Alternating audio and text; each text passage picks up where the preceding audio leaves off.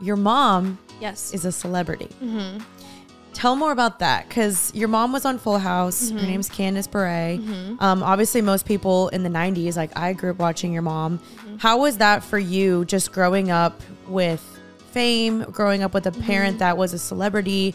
Did that impact you negatively, positively? Just open up with that experience.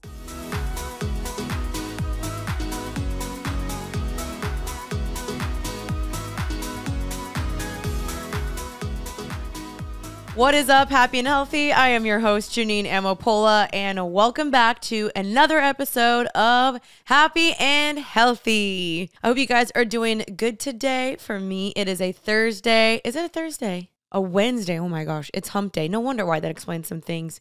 I feel a little out of it today, but it's been really, really great. Caleb and I have been vlogging today. We had a great workout today. I'm about to go fix my hair and my nails. Valentine's Day is right around the corner. So I'm going to go get my nails fixed, I think. So when you're watching this, I'll still have my white chrome nails. So I'm curious what to do. You guys can check my Instagram to see. This weekend, you guys, I'm also so excited. You guys can also check this out on my Instagram. I'm hosting a Galentine's Day workout event with my followers on Saturday the 10th. So I think this is going up after that, but you can check out my Instagram. I'm planning on doing more of these, so don't you guys worry, because I know some people were bummed out. So I definitely want to do more of these more happy and healthy themed events all around. We may be coming to Nashville soon, so stay tuned. Just follow my Instagram. And yeah, but I am so excited about today's episode because this is the first guest of season 5, and I am bringing on Natasha Bure, and I absolutely love the episode with her today.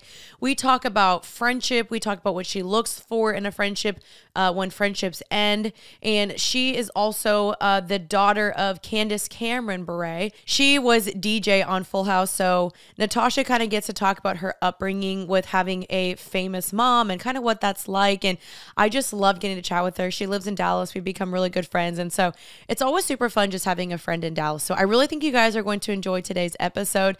We also do a Reddit on Reddit segment together. It's going to be so fun. So I hope you guys enjoyed today's episode. If you do, please tag us on Instagram, let us know, and let's just get right into today's episode.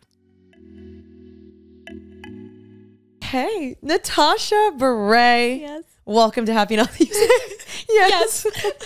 Welcome to Happy and Healthy. Thanks for having me on. How are you doing today? I'm good. How are you? I'm really good. You know, I took some extra time on my makeup today, and I'm feeling like it's kind of beat today. Really? Yeah, like I don't normally like my makeup, and today I like extra like my makeup. Oh, I thought you were saying beat like bad. And I oh was no, like, beat like no, like you gave yourself a beat. Yeah, I beat my face. Yeah. Oh, no, I should we agree, because stop? I was gonna say it looks good. Thank you. I still wonder. I'm like, should we stop saying that phrase, like beat my face? I feel like because people say like it's like with their beauty blender, they like beat their face. Yeah, you beat. Yeah. But then I also hear where you're like, that kind of looks beat. Yeah. You know, like beat up. I see what you're saying. Okay, we So need a new slang. Yeah. What's your middle name? Valerievna. What the heck? It's Russian. Say that again. Valerievna. Wow. So yeah, my dad is from Russia, and in Russian culture, you take your dad's first name, and if you're a boy, you add Ivich, and then if you're a girl, you add Evna. So like in American terms, my dad's name would be Valerie, but like in Russian, you say Valeri. Wow. So because I'm a girl, you add Evna, so it's Valerievna. I love that. That's so unique. Thank you. I never knew that. Yeah. Okay, that's so funny. That's actually something like I feel like you and I bonded over very early on. Yeah. We both have like immigrant parents. I know. And there's really something different when you have immigrant parents, I feel like there's certain things that in American culture that are just so different when you grow up with a parent that has like a completely different background. Yeah. What was that like for you? Because your dad's Russian, your mom's from America. Yeah. It's interesting. My best friend, both of her parents are from Iran. And so it was like, we also bonded on that quickly because I do feel like there's just something different growing up with a parent who did not grow up in the US, like just culturally and how they do things. Yeah. My dad moved here when he was, I think, 17 and met my mom. And I feel like I have a good split of like an Americanized life, but also so much of like what he implemented to my brothers and I are very, you know, strict and like intense Russian culture. But that, I think also a lot of that comes from him being an athlete and just so intense. But I like it. I love my Russian side. Yeah, I love that. I do. Yeah. I love that you embrace that. I think it's so important because I do think a lot of people, like, especially if they have immigrant parents, it might maybe like looked down upon or like, oh, you're mixed or you're not full American. And to me, I'm like, that's what makes America so cool. Yeah. Is that there's so many different cultures here and history and people with different ethnicities and all the things. So I think that's really awesome that you embrace that. And I also think that it's cool having my mom's side of the family. They're all born and raised Los Angeles people. And my entire dad's side of the family is all from Moscow. And so even just having relatives and aunts and uncles that celebrate, you know, holidays differently and do dinners differently. It's so fun. Like, it's just such a mix. Nothing is ever the same. It's always changing and evolving. So I like it and it's fun. As far as Russian, like, what parts of you do you feel like you actually still embody by being Russian? Like, you said you're very strict, but like, are there other things that you're like, that's definitely my Russian side? Honestly, I don't know. I don't want to say this is like my personality, but I think that I mimic a lot of how my dad acts, and I think just more of his like stature and the way that he handles himself. He grew up in like extreme poverty in Russia, so I think he had to just learn things very quickly, and the way that he upholds himself, I would say I probably mirror that more than maybe like my mom's American side of just like their personality. Like, I wouldn't say I'm not bubbly and outgoing, but they're just very it's just different. And so I think when I hang out with my dad's side of the family, I'm like, this is the vibe that I think I just connect my with people them. My people. But you know, they also love to just cook and very big on like health and wellness and all the things, which I feel like, you know, Americans are like that too, but it's just different. And I want to get more into your upbringing a little bit, but I want to kind of give a backstory to the listeners that don't know. So we met each other when? You moved here when? I moved here in September.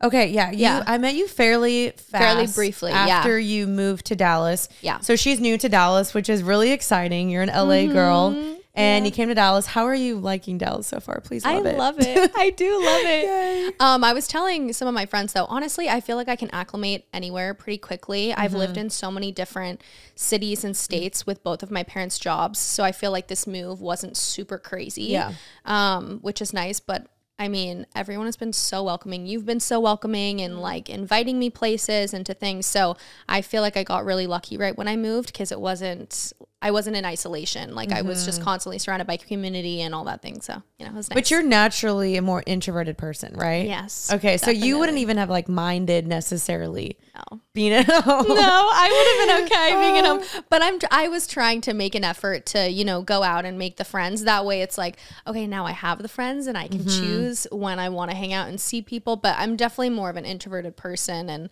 I like spending time by myself. Yeah. Sure. Like, that's so cute though. I like that you're a homebody and you cook a lot and all those things. And I feel like moving to a new city is so scary because like if the city is only as good as the people. Like if you're alone, like, you know, what's the point of being in that city then if it's so amazing if you don't have anybody? And I'm just so thankful that you've even just been like, you know what, I'm going to plug in, I'm going to connect. And you've come to church with us. Like, it's been so fun, like having you in Dallas. And y'all, she's insane at pickleball. Like so insane. Because she has a tennis background, if you guys don't know. Like, what are some things you think that people don't know about you? Probably the tennis thing. Like, I played competitive tennis till I was like 17. Yeah, which was so fun. And I literally played my first ever like time like pickleball with you and Caleb, which was so fun. And now I'm addicted to it. Yeah, I love it. It's so fun. I'm like, we should play this weekend. I love it. She's so good, you guys. Yeah, it's so fun to play. My brothers and my dad have gotten really into it, but it's harder. I feel like it's harder to find people to play tennis with because it's such a hard sport. Yeah, like, I could never. Unless you've been playing since you were really young, I feel like it's just a more difficult sport to pick up. But pickleball is so fun and social and I love it, so I feel like I'm playing more often and I'm enjoying it. Yeah, I think that's why I like it because it is so social. Like tennis, it's like you have to be serious, like you have to be in it or otherwise you just suck, which is me. But pickleball, I feel like you can kind of like swap in and out and like have music going and like really make it fun. And the court is shorter, so I think that you can have conversation or chat or whatever, where it's like you're so far away on a tennis court and it's a little bit more intense. And also, I grew up playing singles only in tennis, which was not always, I'm very hard on myself, so I think just doing that alone, it was not really that great for my mental health because I would beat myself down. But playing pickleball is so fun because I'm always with a partner and it doesn't really matter who it is. You're just like encouraging each other, which I feel like has helped me so much. I'm not the best at that. At encouraging? Well, no, I think I am, but like you've seen me play and I beat myself up. Yeah. And then Caleb and I get we get a little mad at each other sometimes. I'm like, why did you do that? And I'm like, oh shoot, there's people here. Well, I'm like that if I'm like not playing great or if I'm losing, I'm so upset. Yeah. Like I just go silent. Well, I go home and I'm like, oh, idiot. Like I'm like mad at myself. Yeah, but we got to play again soon because the weather has been so nice. I know that last time that we played, I feel like it was perfect weather and that court was so nice. I want to go back there for sure. Yes, absolutely. Okay, so for people that maybe don't know who you are, how do you like describe yourself? Like, are you like actress, influencer? Like, what do you typically say? I don't even know. I feel like it's ever evolving, but I am an actress. I am a musician. I do social media full time. Yeah, those three. Those are the main. Yeah. But those are like very time consuming. Yeah, they are. I think a lot of people don't give those things probably enough credit sometimes because especially when I lived in LA, I was friends with so many actresses and they always had to have like a lot of second jobs and like a lot of like, oh, no stability, not knowing when you're going to get a call back. I mean, I tried to do it. It was not for me because it was like way too much like anxiety of like, oh, like I tried to audition one time for Comedy Central, bombed it. I mean, really horrible. I walked out. I was like, yeah, there's no, I'm getting that. I knew I tanked it. So do you ever like go to those auditions and you're like, yeah, I crushed it? Or have you like left being like, idiot? Like, you know, it's interesting now because we don't go in person. So everything is online. So it's like on tape. So I can control a bit more my audition and what I'm choosing to send, which I'd say most times I'm like pretty proud of it, which doesn't help when you don't get it because you're like, I thought, why didn't you pick me? Such a good job on that. And like you get attached to these roles and things like that. But yeah, the audition process is a lot of rejection and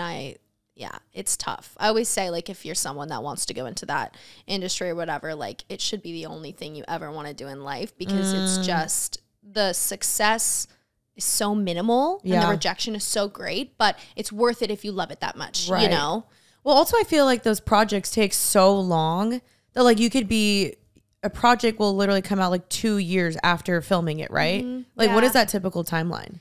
I think it depends per project that you work on. The ones that I've worked on, I think they've come out closer to like a year after I filmed them. Okay. Some of them are a quicker turnaround depending on like how it's shot and things like that. But yeah, it's a lot of you work and then you have nothing and then you just wait and then you audition and then you work again. So that's why I'm really grateful for social media and I'm grateful for music and things that I can do when I'm not, you know, acting and filming and things like that. But yeah, it's a very like unpredictable and you know, not stable business. I'm not good at that. I'm like, I need to know what's happening, when it's coming in, what's going on. And I think that's why like, I really struggled with it, even though I love acting, but I don't think that was like for me. So I give you props to that because acting is so much harder, I think, than people to give credit. Like when you do those auditions or you try to memorize a script or like I would film myself and I'd watch myself back and I would be like, it looks like I'm on Disney Channel. Cause like I would like overact and and it's like to make it natural is really, really hard. Something I've had to work on for many years because I grew up doing theater and theater acting is so different. It's like so overly enthusiastic. And then also when I was younger, I wanted to be on Disney Channel and that's such like overacting and stuff like that. And so it took me a long time to figure out my groove and like actually how to act in a natural way. And I learned so much just watching, honestly. I watched so many films and I'm like, I just want to replicate that, you know? Wait, tell them your latest project you just launched. I just did a Christmas movie. It's called A Christmas for the Ages. It's on Great American Family Channel, which I'm so excited about. It was such a fun movie to film and make, and in general, it's just a fun generational story, which I loved, and it followed my character and then my mother, my grandmother, and my great-grandmother, and kind of going through each era that person grew up in around Christmas time. So we got to wear a lot of period, like costumes and things like that. So we were in the 40s, the 60s, and the 90s, and then present day. So that was super fun. That's something I haven't really done before, and all like the hair and makeup was really cool and unique, which I enjoyed. And just being up there and filming with all my cast members is always fun because you kind of build like a bond and become really good friends. So I had so much fun, and hopefully I'll do, future projects. Ooh, yay. So, yeah. Okay, you don't have to name any names, but do you have any beef with anybody in Hollywood? No, I really don't. I feel good. like I'm in my pretty unproblematic era. Oh, we love that era. Because I feel like when I lived out there, I would hear some tea. Oh, I hear tea, and like I would say maybe like 2 or 3 years ago, I might have had beef with some people, but now no. Okay, that's good. I'm just like, no. I feel like I just don't see you being, like you said, a problematic person. And also, something about me is I'm very confrontational. So if we have a problem, you'll know about it and we'll solve it. Like I don't like to have issues with people because I think it will keep me up at night, even if like I'm the one or you're the one that's angry, doesn't matter who. I'm like, let's just figure this out and solve this, because I don't want to be like sleepless nights thinking about why you're mad or why I'm mad, I totally respect that. I actually really don't enjoy confrontation, but I have to do it. Like it's part of life, job, marriage, friendships, like everything. But I'm so bad at just being like, you know what, just sending the text of being like, hey, can we please talk? Like, I think there's something going on. It's like the scariest thing for me to do. Like, so scary. I think I'm worse at being kind when I have a problem. Like some people can like go about their regular day or like, and there's like, they've like festered up these emotions. I'm so terrible. Like I truly wear my heart on my sleeve and my emotions are so visible that I'm like, I need to say it, otherwise I'm going to be a monster. Yeah. So, but I almost rather respect that than like someone being fake and being like, oh, we're fine. And then they go home and they're like that freaking, you know what I mean? I've had like close friends of mine do that and, kind of harbor things that, have affected them or whatever and tell me like months later. And then that feels like fraudulent to me. Like, how have we been friends for all this time and you haven't brought this up to me? And I get everyone like deals with it in a different way, but I'd rather just tell you and have like not a harsh conversation, but just an honest one. Yeah. And then we can like move forward and probably better than how we started, Totally. What do you look for in a friendship? Honesty. Okay. Honesty and loyalty. Loyalty is a huge thing for me. I am loyal to a T. Like if you're my friend, I ride for you. Ride or die. Yeah. And so I am also very picky with my friends that I do have in my close circle, and I want to make sure that they're encouraging me in the best way, that they're pushing me, and also just being honest like in those moments, where maybe I need to be checked a little bit or vice versa. I want to be able to have an open conversation with them, and then someone who is loyal. I don't want you to be one person to my face and different to the next. So I would say those are the 3. Have you ever had like a friendship breakup? I had one very recently. No, it's the worst. Yeah. Are you still like healing from that? I'm still figuring out like what is going on.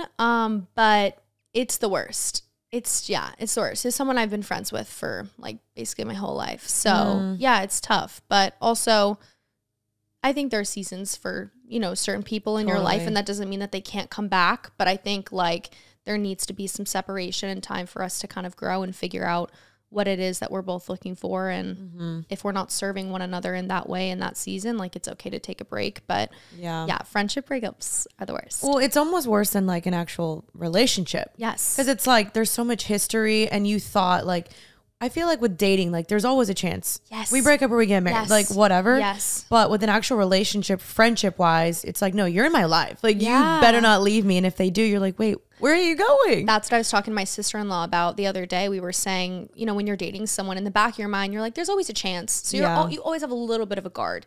But like, especially with girls, I don't know, when I meet you and we click and we become friends, I'm like, you're here forever. Yeah, you're my here best for friend. good, you know? So then when things don't work out, it's like, oh, I feel like I've told you so much and you know so much about me. And not that I ever think it's in a way of like, you're going to go tell my tea or anything, but it's just like, oh, you know so much. And like, where does that information live now? Because it's not within us, you know? Oh, that's so true. I don't know. I think that's what makes me uneasy. Like if the friendship isn't working out and like I'm not able to get what I need out of the friendship or vice versa, like I understand us taking the break or, you know, not being friends in general, but like you knowing so much about me and like intimate details of my life that I've really only told you, I think that makes me feel a little like, oh, I don't like that. Are you like a naturally private person? I would say I'm private to people I don't know. Very much not private to the people I do know. Like if I become friends with you, I'm like an open book. I will tell you pretty much everything. I'm not a guarded person, but if I don't know you and like we haven't kind of crossed that threshold of like me being able to trust you, then yeah, I mean, which makes sense. That's just like discernment. Yeah, exactly. Yeah. Yeah. But I wouldn't say I'm like a private, like literally it could take like 1 or 2 hangouts. And if I like, you know, see who you are, you have access to me, I'm good. What would make you want to pull away from a friendship? What would make you want to be like, you know what, I don't think this friendship is for me anymore? I don't like lying. Okay. Lying is like a very big thing for me. Could be really small, like tiny lies or just like inconsistencies in stories, things like that. Cause I just will not find you trustworthy. And then also I think now I'm in a better place of understanding like what I need out of a friendship maybe than prior years, but I really want people who push me in the right direction and who can call me out in those moments. Because I think about my mom and my brother Lev have really done such a good job of like having tough conversations with me when I need it, but then also being my biggest cheerleader when I need it too. And I feel like that's something that I definitely look for. And so if I don't feel like you're doing that for me in the same way that I would do for you, then, you know, we can be friends, but just not best friends. So that's so valid. Yeah. I mean, if there isn't honesty or that foundation of transparency or trust, like you don't really have anything. Yeah, exactly. Because then like when you're hanging out, it's going to be surface level because you're not going to feel comfortable telling them certain things. They're not going to really know the things you're struggling with because you're like, oh, like, are you going to tell this to somebody or whatever? Yeah. Like, I just feel like honesty is such a pillar of any relationship. And also not that I'm sitting here, you know, saying it's tick for tack, but I also feel like there needs to be an equal level of investment. Yeah. And I want there to be intentionality between us. I don't want to just be friends with someone and we talk about random stuff like whenever. It's like, let's make our friendship intentional. And when I feel like I don't see that or that's not coming across, then I tend to sort of pull away and just hone in on the people that really are investing in me. Because I want to invest in my friends. And I think that's something I've learned is like I said, I am a ride or die for the people in my life. And if I don't feel that reciprocated, not that it needs to be like, again, you know, you do this for me, I do this for you. But like, I do want to feel that it's equal. It's a two-way street, you know? So if I sort of get the vibe that it's not that way, then I'm a little, you know, which weary. Makes sense. Yeah. 100%. Yeah. Okay, wait, I want to guess your Enneagram. Okay. I'm going to either guess a 6 or an 8. I'm an 8. Yes. Yeah. When you were like confrontation, and I was like, that sounds like my old roommate. Because Maddie was a strong 8. I was like a 2, which now I'm like reconsidering mine. I'm not super big in Enneagram, but I do think they're like helpful, but I'm not like, oh, like it's not my identity, you know? Yeah. Like some girls walk around and they're like, yeah, I'm an Aries. And I'm like, okay, relax. That's not me. I'm definitely an 8. I'm a very strong one. And I think that it's helped me understand why I do certain things or like my tendencies. But again, I'm not like basing my life off of it and saying, using it as an excuse, which I feel like maybe some people do. Oh, or for like sure. Even with like horoscopes, people are like, well, I just do this because I'm whatever. And I'm like, huh? Yeah, I'm like, no, you can just still a human. choose to not do that or do that. Or they're like, I'm in a bad mood because retrograde something. And Mercury's in retrograde. Yeah, I'm like, no, you're just in a bad mood because you didn't sleep enough. Yes, exactly. Stuff like that. Yeah. What do you, if you don't think you're a 2, what would you think you are? I would have thought, if I'm honest, you were a 3. Okay, so I think I'm a 3. I think I'm a 3 too. I could see that. But I went to this Bible study, and you know my friend Danny. Yeah. we were all talking about Enneagram and I was like, I think I'm a 3-2. And she was like, Jeanine, she's like, you're not a 2. And I was like, what? And so she doesn't think I'm a 2. I think I used to be a 2, but you can change. You can change. And so I think I've definitely swung more 3-2, but then I also think I could very easily be a 7. Cause like I'm very much enthusiast. Like I could see that too. Big in adventure, big on saying yes, big on people, groups, fun. Yeah. Like, so I'm a little torn. I kind of want to retake it and see. You should retake it and see. I probably see you more. I mean, more than a 2, I would see you as a 3. Yeah. Just because I feel like you're very goal oriented. Yes. Like you get it done. To a fault. Yeah. So, yeah. But I see the 7 too. Okay. Well, you can have like second numbers. Right. You know, like. But they always say there's like a wing. It's like 3-2, 3-4. Yeah, the wing, I believe, can only be the number that's like on either side of what it is. So if I know I'm not a 4 though. I know I'm not a 4. Yeah. Okay. Enneagram, like I'm like kind of whatever on Enneagram. Okay, let's rewind. And so, okay, for maybe people that don't know you, your mom is a celebrity. Mm-hmm. Tell more about that, because your mom was on Full House. Mm-hmm. Her name's Candace Bure. Mm-hmm. Obviously, most people in the 90s, like I grew up watching your mom. Mm-hmm. How was that for you, just growing up with fame, growing up with a parent that was a celebrity? Did that impact you negatively, positively? Just open up with that experience. Yeah. So for those who don't know, like she said, my mom was on a show called Full House. And I actually never really grew up watching it. Like we'd see it sometimes, but we lived in Florida when I was younger, and we moved there because my dad played hockey and my mom was retired from the business. So I didn't actually really get to see my mom work or like have any concept of it until I was maybe like 11 or 12. Okay. So it was kind of nice living in a place where there was not necessarily a spotlight on us. Like, sure, of course there always was, but not in the same way when we moved to LA. Mm-hmm. And then when my dad retired, we moved to LA, and my mom started working again, and she got on an ABC show. And that was, like the first time I'd really seen her in her element. And it was really interesting. I mean, I think my parents kept us very, I wouldn't say sheltered, but they kept us in very like a tight-knit group. Mm-hmm. So we always did things together, and my dad was my coach growing up. So like our whole life really was just like wake up, work out, school, and then our hobbies or extracurriculars that we did. But we didn't spend a lot of time out, you know, like in the spotlight, I would say, which I feel like was nice because I just didn't know any different. Yeah. So not that crazy to how I feel like maybe people would perceive growing up in the spotlight would be. And now that I'm older, you know, I've learned a lot and just seen how all of it works and things like that. And it's not bad, I wouldn't say, because you can choose what you decide to share. And of course, like people are going to say what they want to say anyways, but you can choose how much you decide to read and look into things.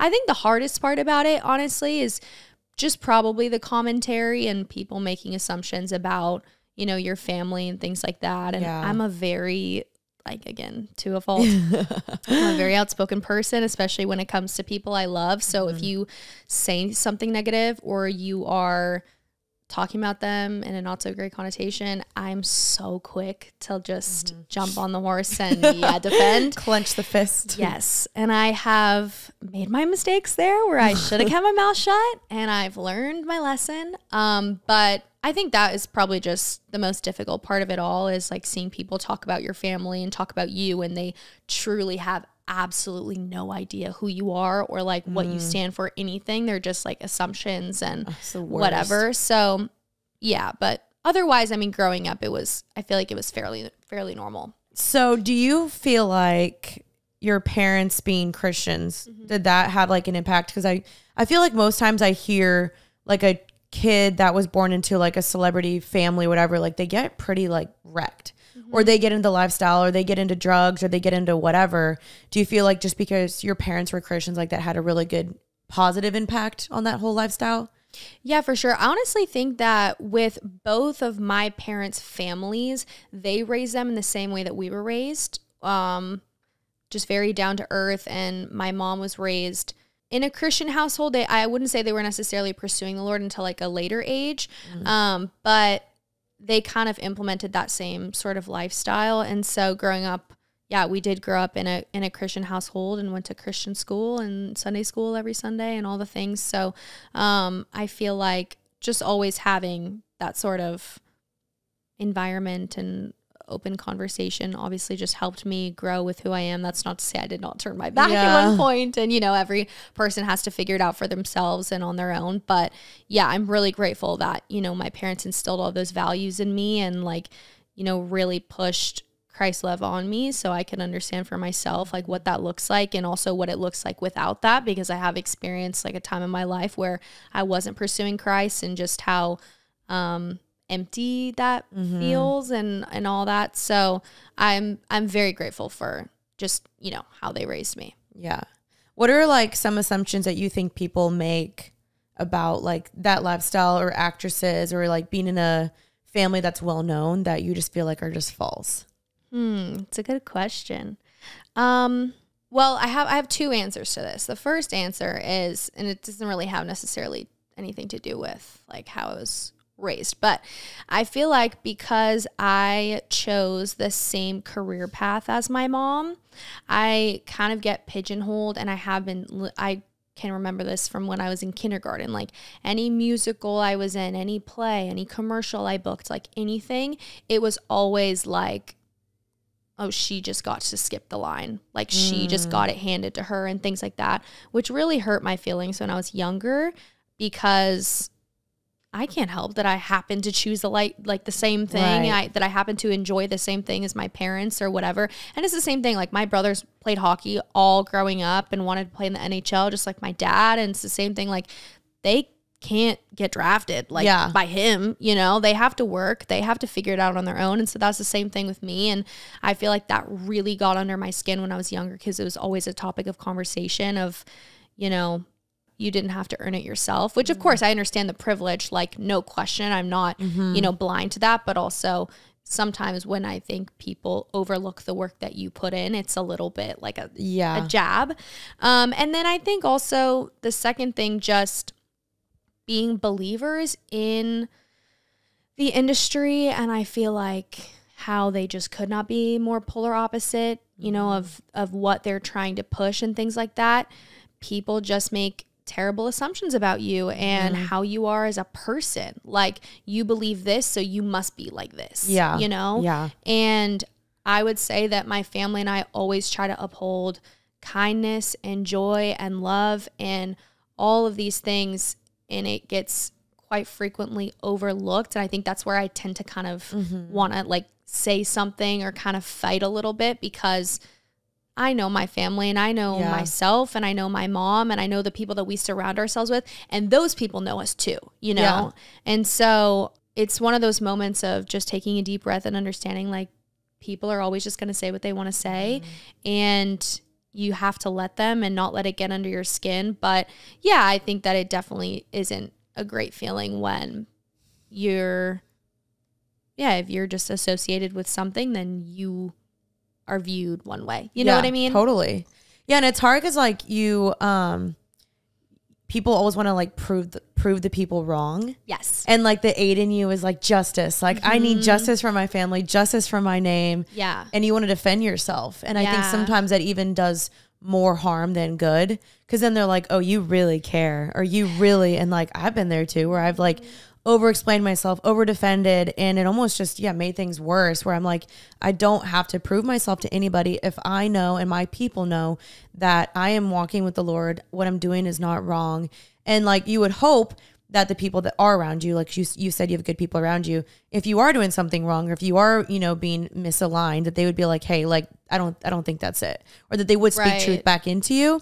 But it's hard because the public eye is never going to know that. They're never going to see what's really going on behind the scenes. And that's where it's like, oh, like I want them to see. And it's like, but they don't need to see like every aspect, I know. And I think that, that that fighter in me and like that outspoken personality that I have always wants to just not even defend, but just tell people they're wrong. You know, like I'm just like, you're absolutely incorrect. And here's why, and you're X, Y, and Z.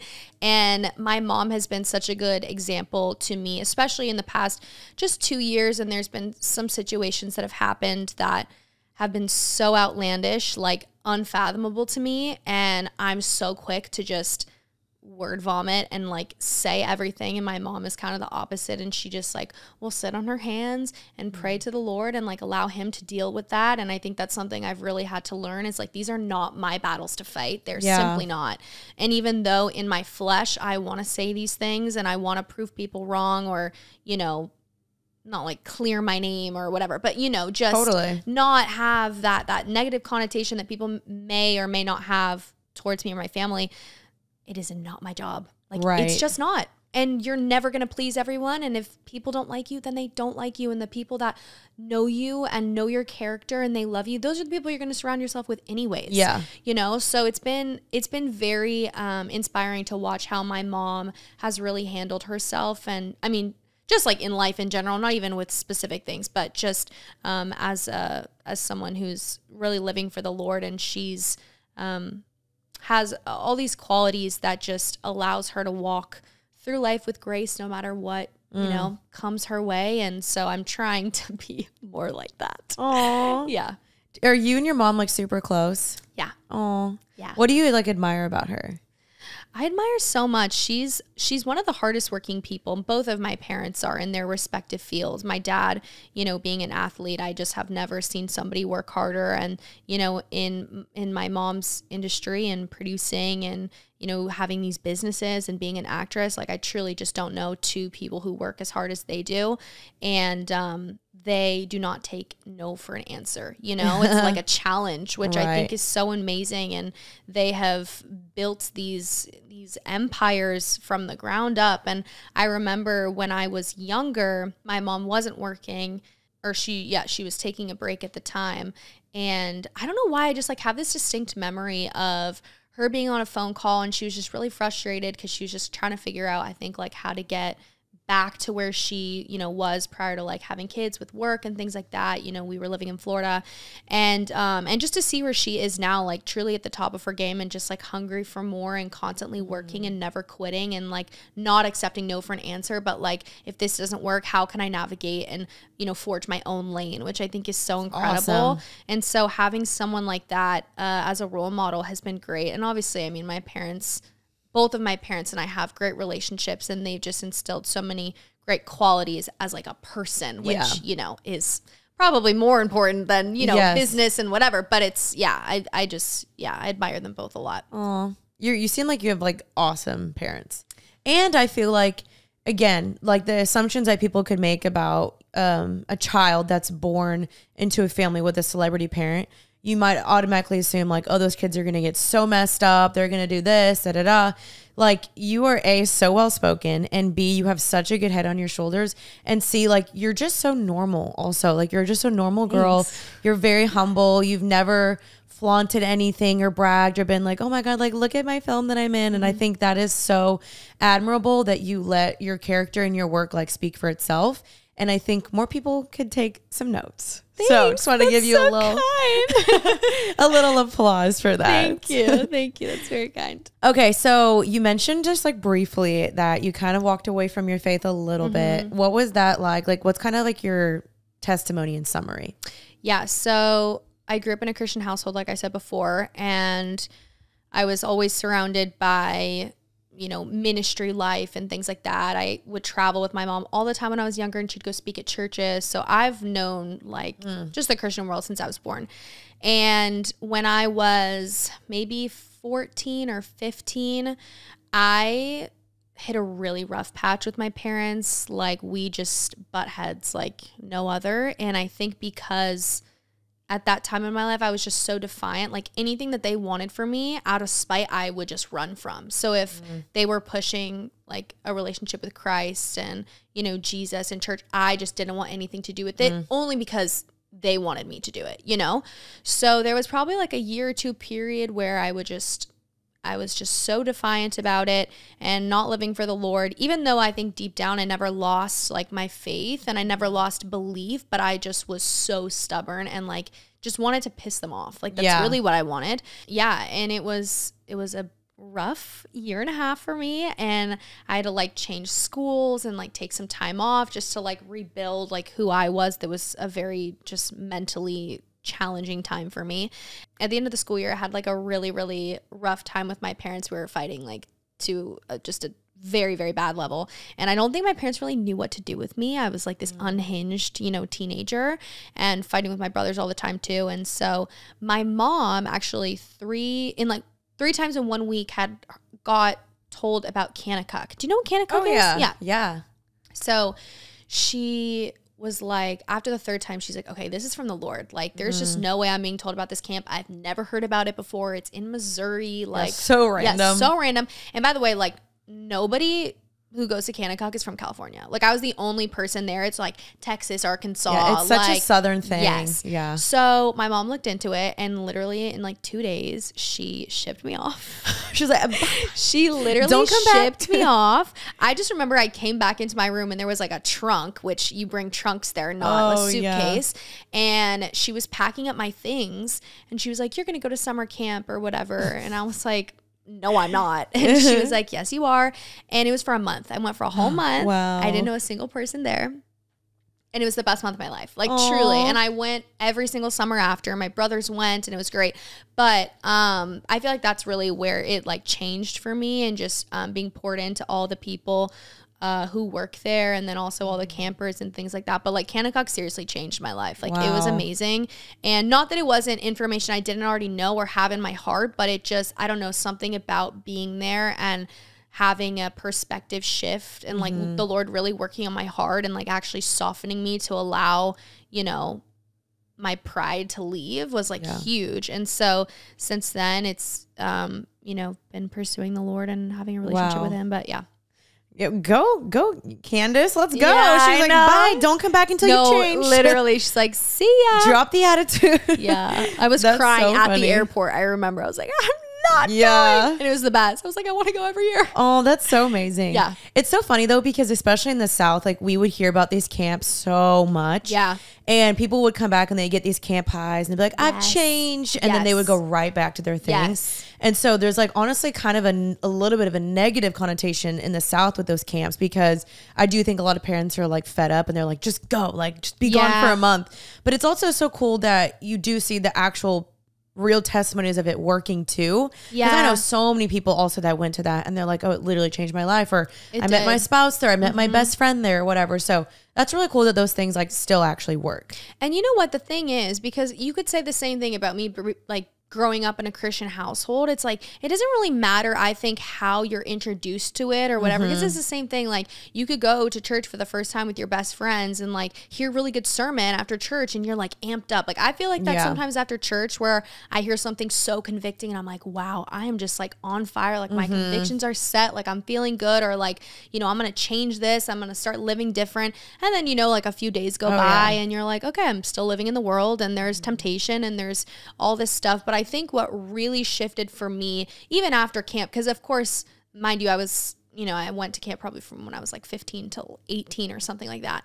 And of course I had my up and down moments, but it was the people that I chose that I chose to surround myself with. That was what was the biggest difference. Like, who am I choosing to have in my corner? Who am I choosing to speak life into my life?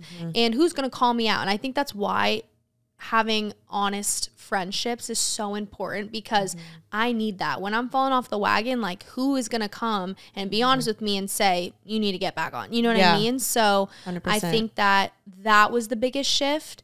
And also it's tough to cut people out when you know they're not encouraging you and maybe what they're doing is really fun. Like I've been there, you know, you might have a moment of isolation and you're not hanging out with people as much, and that's not fun. But I think that my life has just changed so much. I think that's also why I'm so grateful to have moved here and just to meet so many people that are like really chasing the Lord, and just that I know will encourage me in the right ways, and, you know, not tempting me, because the world is tempting. Oh, it's tempting. And Dallas is very tempting. I mean, like, I think the difference when I lived in California, I just loved it because you're not just partying every weekend. Like, you're going to the beach, you're doing bonfires, you're going on hikes. Like, the lifestyle is so different. And I do think here there's not much else to do. So many people, they just opt to like party or just go drink. Cause like, there's really nothing else to do besides shop and drink and eat. And so you're gaining weight, you're spending money, and you're getting drunk. And I'm like, oh, and I'm not saying that all of Dallas is like that, but I do feel like if you are not walking with the Lord, those are the temptations that people cave into here. And so it is exactly what you're saying. Like, having people in your corner is everything. It is literally, I preach this all the time because it is so make or break. It's what changed my life. Like, when I was not walking with the Lord, it's because I was hanging out with people that weren't walking with the Lord. Yeah. They were pushing me to do things. And if I wanted to walk with the Lord, they thought I was like dumb, or they'd be like, like that's really weird or whatever. And so, man, your corner of people is everything. It really is. Yeah. And it's funny because I think that you can probably find that no matter what city you're living in, you're going to find those groups of people that are just drinking and going out and doing all these things. And then you're going to find the people that are not. You know what I mean? So it's like in LA, I think my core best friends, no, I wouldn't see them as much as I could because we're all like a little bit spread out, but you know, they're not the people that are doing that every night. I have some friends that are married and some that are in ministry and some, but I also have some friends that are literally going to the club every night. And like, if I wanted to join them, I could, you know? And so it's so easy to find that wherever you live and wherever you are. And so, yeah, being able to really navigate those friendships and like the timing of it all. And also I think something that really I've learned over the past few years is right when I got out of high school and I didn't go to college, I had this period of like, well, I'm not in college, so I'm not making friends like my other, you know, my other community is. And then like half my other friends are kind of in high school because I was friends with my brother who's only a year younger than me. And I just didn't have many people next to me. And I got impatient. And I'm like, well, let me just go be friends with who I can and like who's going to have fun, instead of being patient and say like, the Lord will supply me the right people at the right time that I need. And there was like a period afterwards where I'm like, okay, I'm not hanging out with that many people, but it served me so much greater rather than just quantity over quality. You know what I mean? Like, I'd always rather wait and have one or two people that are really incredible than all these people just for the sake of my comfort. Like, I can manage, you know? That is such a bar. You guys listen to that again, because that is so freaking true that even in dating, like if you are lonely, you will opt for the easier, more comfortable route that may not be healthy for you, because like you're just so lonely and you just need something to satisfy you. You're like, I'll just reach for anything. And like waiting on the Lord is always going to be worth it. Yeah. And I think that's such a great reminder. Okay. Oh, go ahead. No, go. I was just going to ask you because I was like, speaking of dating. Okay, you're single. Yes. Are you single? I am single. Okay, I know you're single because I've been trying to set you up with some people. What do you look for in a person? Good question. She's blushing, guys. What do I look for in a person? Honestly, the same things that I look for in a friendship. Like, really. I look for honesty. I look for loyalty. I look for someone who's really passionate and who has a lot of goals and, you know, someone who dreams big and all those things. I want someone who's pursuing Christ. And I'm very big on humor. Like, if we have the same humor, I'm vibing. You gotta banter. If there's no banter, get out of my face. I'm saying that was mean. No, but for real, like, actually, it's so true though. The banter is everything for me. If I've been on some dates where I was like, it felt like I was talking to a wall, and I was like, I've got to go. And you know what? Like, I have struggled in the past because I'm like, there's just some guys that are so kind and so nice, but there's just zero banter. And I know that I need that. Yeah. I just do. Like, well, you got it. Like, if you're going to be with this person every single day, you got to laugh. Yes. You got to have some fun. Like, yes. And obviously, like, okay, I was preacher's. I'm like, usually I feel like females go for like the loudest, funniest guy in the room. And I've kind of told girls like, okay, don't always go for that guy, because those are usually the guys that like need all the attention, or they need everyone to laugh at them, and they're kind of like self-absorbent just a little bit. I can't blanket statement that, but I'm like, sometimes it's okay to go for like the more quiet guys, because those are the guys that treat you like really, really well. But regardless, it's like, if you're gonna marry this person, like, You want to have fun with them. You want to laugh with them. yeah. You need to like be able to pick on each other a little bit, you know? Oh yeah. I'm actually not attracted to the center of attention kind of guy. Like I gravitate more towards the ones that are quiet but have like the one-liners and just like the very sarcastic, dry humor. Yeah. Like, I love that because that's kind of how my humor is, I think. I can be outgoing when I need to be for sure, but I also could like sit and just listen to people talk and then just share when I need to share. Yeah. But yeah, that's also I think how my dad is. Like he's very, I wouldn't say he's not shy, but he's very reserved. But then to the people that he's super closest to, like he's so funny. Probably the funniest person I know. So I'm like, if I don't have something like that, then you're you like, know? can I marry a replica? Yeah. It's funny though, because we do psychologically, we want something like our parents. Totally. Like I've dated men in the past that were the good parts of my dad and the bad parts of my dad. Yeah. And I was like, oh, I don't know if that's Yeah. good. But it is weird like how you're psychologically wired to like gravitate towards someone like your parents. Yeah, because it's really it's interesting. what you know. Yeah. Yeah. Yeah. Okay, so she's single. So if you're a male listening to this, slide in her DMs. No, I'm just kidding. I've introduced her actually to like some of my guy friends, and we'll just see if anything comes. Okay, let's have some fun. I want to ask you some questions, and then we're gonna move on to our Reddit on Reddit segment, where we talk about some juicy stuff. We respond to a crazy story. Okay, so here's some funny questions. Okay. What would you rate 10 out of 10? What does that mean?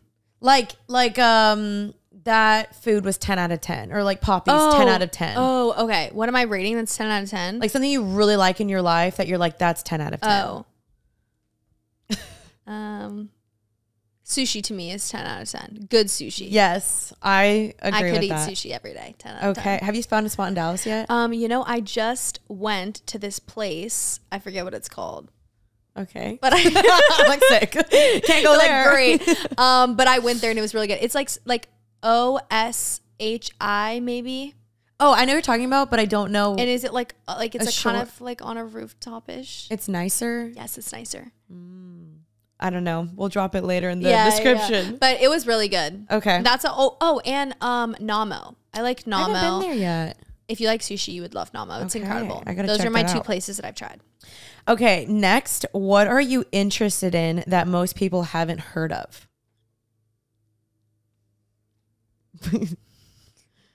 That most people haven't heard of. Or maybe they're not really just like familiar with it. Huh. Like for Like me, what I was gonna say, what's yours? okay, mine's super dorky. I love The Sims. Oh my gosh, I have heard you talk about I'm a this Sims before. girl. I don't play anymore, but like if I could in another life, I would play it all the time. When I was like younger, 7 hours of playing Sims. Yeah, Okay, it's how I you started know my what? career. So, you know. Okay, I'm gonna say something similar. Do you know what Pop Tropica is? No. I'm like, you lost me. Okay, like for those listeners who know what Pop I'm like, Tropica what? is, you'll know because Pop Tropica is an educational game, but it is like it's not similar to Sims, but you go on like missions. It's a video game. You go on missions, but they're educational. I don't know how to really describe it other than that, but I mean my brothers and I used to go over to my grandparents' house because we weren't really allowed to use video games when we were younger and like electronics. Probably smart for your parents. Yes, but at my grandparents we did, and so we played Pop Tropica all the time. But sometimes when I get bored, I will just play it. But it's like a children's game. But you learn stuff? Pure entertainment. Yeah, no, but it's like historical. I don't know how to explain it. I'm doing a terrible job. I'm going to download it. Yeah, you would like it. You would actually really like it. Okay. If you like Sims. Comment down below if you've heard of that or played with it. Surely people, you're like a ride or die for Pop Tropica if you know about it. You know what I mean? Yeah. Anyways. What is something that someone should do at least once in their life? I don't know. I'm not really like an exciting person like that. Yes, you are. I don't know. Like, what would you say? I keep making you answer Skydiving. these. See, but I would never do that. That's what I'm saying. Live abroad. Sure, live abroad. I've never lived abroad. Okay. Neither have I, but I want to. But like, yeah. It's still on Or my bucket travel. list. Or you know what? I think every person in their life should go on a solo trip. Like on a plane to a different state or different country or whatever by yourself. Yeah. Because I know there's a lot of people that are uncomfortable by traveling by themselves or going on trips, but I eat it up. Like well, obviously because I love spending time by myself, but it's so fun. Like, I don't know. There's just something about being in an unknown place by yourself and like having to figure it out Doesn't need to be anything crazy, but I just think you should. And like spend time with yourself. Why don't people spend enough time with themselves? Anyways. I completely agree. I actually wrote about that in my book. It's on chapter 3. I talk about that because I completely agree. You learn so much about yourself. It's very uncomfortable and you have to talk to people. You have to socialize. You have to be okay with not being okay. I think it's super challenging, but for some people, maybe for you, it wasn't challenging. For me, it was challenging, but I actually like really, really agree. If you're uncomfortable or like if you like spending time with people and that's who you are, then yes, it can be challenging. But I just think, I don't know, you grow so much when you're like alone, you know, because you're not, your brain is like all the way turned on because you don't have anything to fall back on. I don't know. Yep. I literally completely agree. Okay. What is something that a ton of people are obsessed with, but you just don't get the point of? Justin Bieber.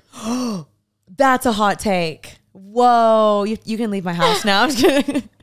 I love Justin Bieber. I'm a Bieber. I'm a believer.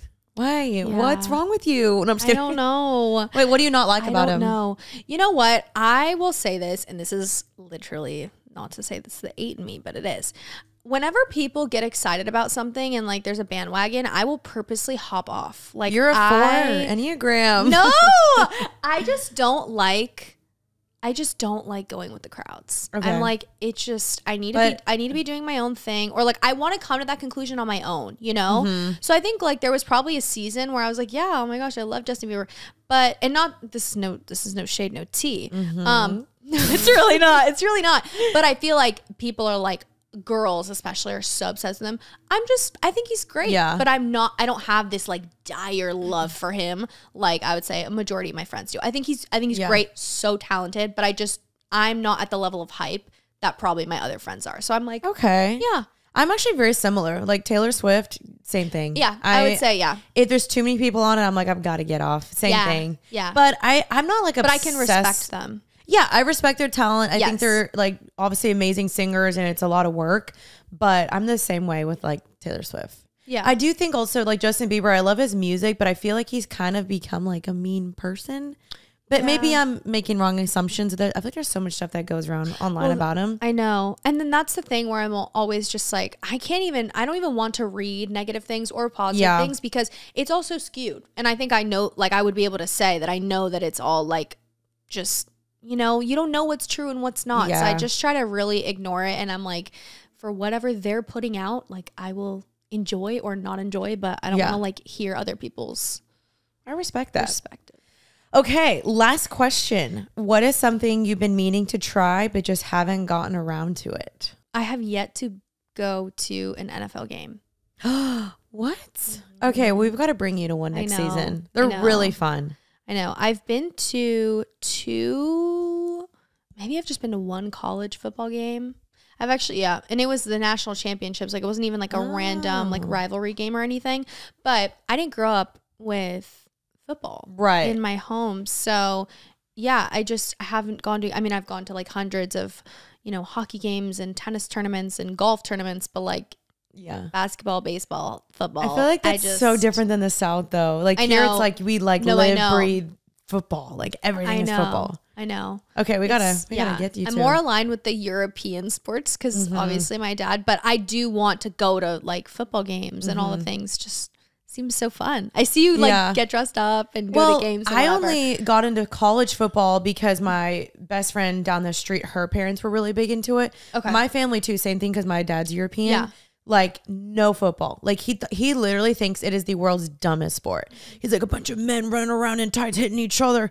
Like he does not like it. We watch World Cup every single year, soccer, basketball. Like football was not a thing in my house. It's still really not, but only when I went to hang out with my American friends, they were like, "You don't know football?" And so they taught me. Yeah. And now I really like it. Yeah. Okay. I know I need to. Those are some fun questions. Okay, moving on. We're going to end the podcast with the segment that I do now at the end of every episode. It is called Reddit on Reddit. Okay. Wow, that's such a cute sound. Isn't it? I love that sound effect. Wait, did you download that? No, it's just on the soundboard. Really? I have the same soundboard. I didn't know that. Look. This is when when you walk in the room. Wait, I have this. Maybe I just have never these are all like I know. I need a laughing one for everything. Like Tell me I'm funny. Yeah. Okay, so today's prompt, what we're going to do is we're going to read a story. It's kind of a weird one. I'm not going to lie. I'm so sorry if this is too weird. And then we're going to react to it. Okay. This is the story. My girlfriend smells. Perfect. So this is from a 24-year-old male and he's dating a 24-year-old female. To sum up my last post, I said my ex-girlfriend stunk of poop. So she stunk of poop. I looked past it the first couple of times, but I broke up with her after the third. I didn't notice her smell the many times we hung out, sat in my car, or the hugs we had. I smelled poop from her when my head was on her and my nose was close to her hair. I was really immature and broke up with her in an hour after I dropped her off from our movie date. I feel so guilty from not telling her. I saw my therapist yesterday, and after sobbing to her about my ex-girlfriend and my life statuses right now, she helped me realize I need to open up the conversation with my ex. I wrote out a few letters and put one in her mailbox last night. I explained in detail what she smelled like, where I smelled it, what times I smelled it, so she knows how I know. I also told her I missed her and that I didn't think my actions really through. I told her why I broke things off and my thought process through it. I don't want to attribute my mental health to this, having PTSD, but the expectations of sex, kissing, or even holding hands puts my body into survival mode. I'm not going to write out everything that's wrong with me, but I broke up with her because of the smell. It was the straw that broke the camel's back. I wrote her a letter, put in her mailbox. First thing we need to do, we need to talk about it. She said we need to talk. We talked it out. She said she's going to find a way to get rid of the smell. She forgave me. In the meantime, I'm going to work through my PTSD. Would you break up with someone because of that? It's like such an abnormally crazy story. Like if someone really stank, like would you say something? 100%. You would? Yes. Oh my gosh. Like even hearing about like third dated, you would be like, you first smell? Date, I'm saying something. Really? Oh yes. Oh, not me. I don't think I could do it.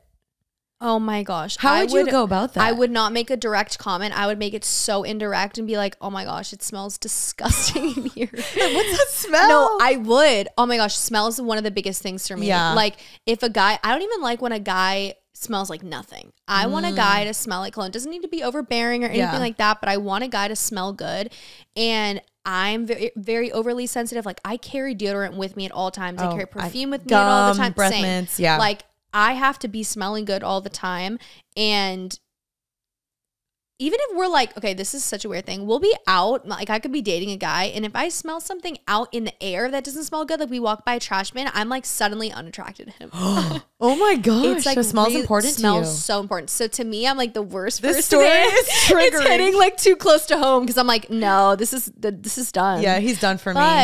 But if I really liked that person and like they were like my boyfriend and they started smelling bad, I would 100% bring it up. Yeah. I wouldn't like break up with them. And then if like it doesn't get better and I'm like, look, I just have to be honest, like this is not working for me, then yeah. But surely I would be bringing it up. I would bring it up eventually as well. I think smell is so important. And also my strongest sensory on me is my nose, which is annoying. Like I can smell from a mile away. Me too. And so if you have bad breath, BO, whatever, like I literally like I get a headache. I can't even like think clearly. Well, also I think smells, when you do smell poor, it just makes me think you're dirty. Yeah. Like, and I'm also very hygienic and cleanly person. Like I brush my teeth multiple times. I floss, wash my face multiple times, shower. Like I like to be clean and like don't like to feel dirty. So I think if you smelled bad, I would just think you're like a dirty person, even if you're not, and like you can't help it. Which is why I would be like, hey, like let's talk.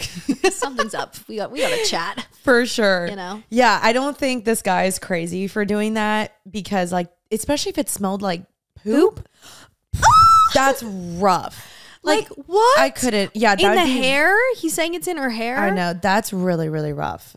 I don't think he's crazy, but I do think it's good that he eventually like came to her and was like, "Hey, okay, this is why." But also, it seemed like they were pretty new in, so maybe he didn't like feel like he owed her anything. But I'm glad he at least explained it to her. I'm shocked that he did that. Yeah. Do you think you wouldn't? If I was that new with somebody, look, if I was on like a first date with you and like I would say how I brought it up like indirectly. But let's say we kept going on like a date or two and I was still smelling it. To me, I'm just like, peace. If it's super, super new and you don't have that like equity, then you're like, you know what, this isn't for me. Or unless you were like a friend of mine before and then we decided like to start going on dates, I'd tell you out of respect. Right. You know, but if like I just met you, whatever, and you smell bad, I'm like, yeah. All right. It's an iffy thing because you're like, it's like when someone has something in your teeth and you just met him and you're like, do I say something? Do I no, I don't know. Some people, what do you think about that? Because some people like love and want people to tell them. And then I feel like some people get very embarrassed by it. I would want someone to tell me. Me too. Like, you don't have to make it weird. Like, I've had someone straight up tell me and I've been like, oh, thank you so much. And I'll literally like fix it. Like, let me run to the bathroom. I would rather that than be on like a date and there's like a full on piece of broccoli in my front teeth. Or like something like on like your, like a food on your face or something and somebody not saying something. I would rather someone tell me. So this is your sign, guys. Yeah, you should tell. Okay, that was our Reddit on Reddit segment. I feel like that wasn't the best one, but honestly, we were scrolling for a bit. Yeah. And I couldn't find a really juicy one. So maybe next episode, stay tuned for that. Well, Natasha, thanks for coming on Happy and Healthy. Thanks for having me That on. was so fun. I know, this was so fun. It feels like just a little girls chat. I know, that's what I love. Just like a little gab. Yeah. Okay, where can my followers find you? You can find me on Instagram, TikTok, YouTube, all at Natasha Bure. Go follow her, guys. And thanks for coming on Happy and Healthy. Thanks for having me. Bye, guys.